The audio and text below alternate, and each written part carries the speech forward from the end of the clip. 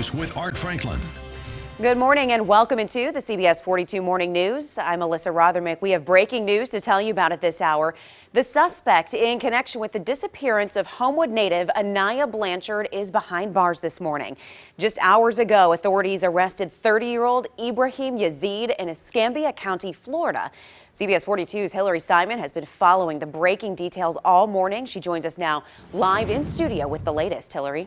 Yeah, Alyssa, Ibrahim Yazid was booked around 2:30 this morning at the Escambia County, Florida jail. Now, we're just getting new video that shows Yazid being arrested. Take a look at the video. It shows him in the custody of the U.S. Marshal's office and going into an ambulance. The Escambia County Sheriff's Office did tell us that the arrest where they assisted the U.S. Marshals was off I-10 at the Pine Forest exit, and that's right by the Alabama-Florida state line. That's the video you're looking at now. Yazid is listed on the jail website on no bond, and he was booked around 2:30 again this morning. He is also listed as an out-of-state fugitive and on hold for the Auburn Police Department.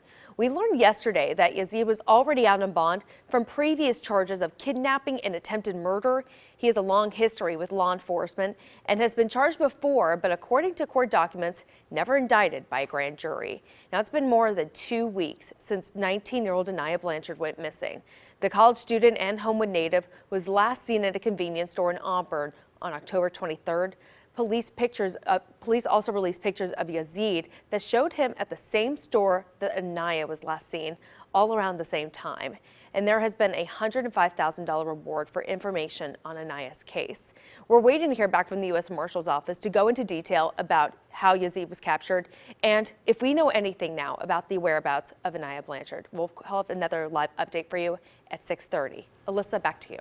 Hillary, thank you. CBS 42 has been following the case of Aniah Blanchard since she disappeared back on October 23rd.